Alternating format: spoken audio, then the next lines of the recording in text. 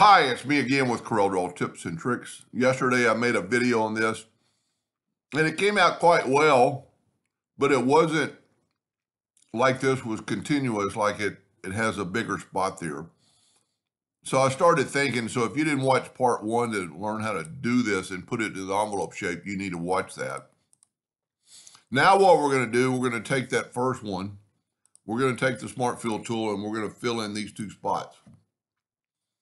Now we're going to grab that and move that out of the way, move it up, and move this up exactly where it was. We're going to left click, right click.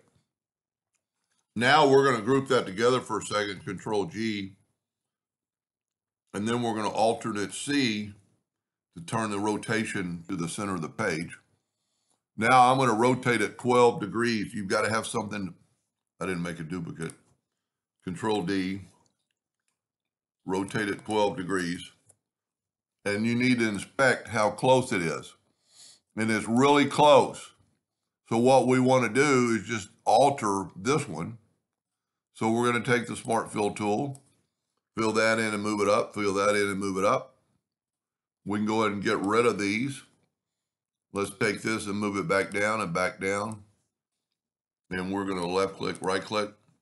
We're going to Control G to group, Control D to duplicate, and alternate C to rotate it from the center. And we're going to rotate it 12 degrees. Now you can see it fits in there perfectly. So what we need to do is we can go ahead and back up and we can, it's probably easier instead of breaking it apart, just make a new one. Do that, move them up. I'm just filling in with the Smart Fill tool. Move them back. And then we can actually color them with the Smart Fill tool. And we're going to take the Interactive Fill tool and go like this. Put black like we did on the first video on both sides. Put a white right in the middle. Turn your handle where it kind of emulates going around it, and we could change it. We could add another white and make it like really a wider band, something like that. Now we can leave this one black, but we're going to play with it a little bit. Use the Interactive Fill tool, and we're going to put a kind of a medium gray here, and then a black up here. So it appears, well, let's even use a little bit less of a medium gray. Now what we need to do, and this is pretty simple, I'm going to move this one, to make it easier for me, I'm going to move this out of the way for a second. I'm going to Control D and duplicate it. I'm going to alternate C to rotate it from the center, and I'm going to go ahead and rotate that 12 degrees. Control D all the way around.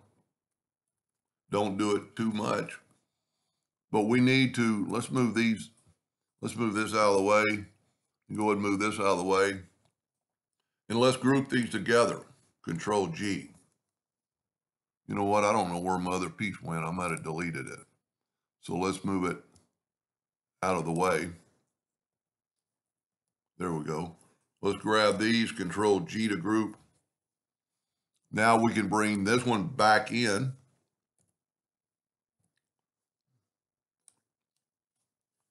And we can take that one and Control D, alternate C, rotate it 12 degrees. Control D again all the way around. And that alone looks pretty cool. But what we need to do is take this one, which is all of them, and let's just move them out of the way. We need to group these together, Control G. Because we're really working in the center page, we can hit P. Now we need to take our, let alone, that looks pretty cool. But let's take an ellipse and hit P. Let's zoom in here a little bit. And if you will grab that while holding down the Shift key and have it grow that way, and then Control D to make a duplicate, hold it down the Shift key and make it like that thick. We need to take that line and that line, and we could possibly just turn it red. Well, it's going to turn the inside red. We actually need to, let's back up here. And let's change our duplicate distance to get it completely out of the way. So this is over 25 inches. So let's set our nudge factor on 26. Let's grab our line and move it out of the way. Grab our other line, move it out of the way. Whoop. Well, we can actually get our line because we can probably grab that easier and put it back. Let's go ahead and get this out of the way. And because I'm not touching all that other circle, it'll do that. Let's take our Smart Fill tool, fill that in. Let's go ahead and go with another, let's go, yeah, red again. And we move it over, the lines will stay. Now, because we grouped all those items together, let's zoom in here. We can grab this outer shape and go up to Object, Order, Back, Front of Page, and there you have it. You have a continuous ring around that object. And you could, you could keep playing with that and make that, see, I've got the red selected. You could do a lot with that. You could change the color, whatever you think looks the best. The blue doesn't look bad. The light blue doesn't look bad. Let's go with the purple. So it just depends on what you're wanting to do. But that's pretty cool. Anyway, hope that helped a little bit. Thank you for watching.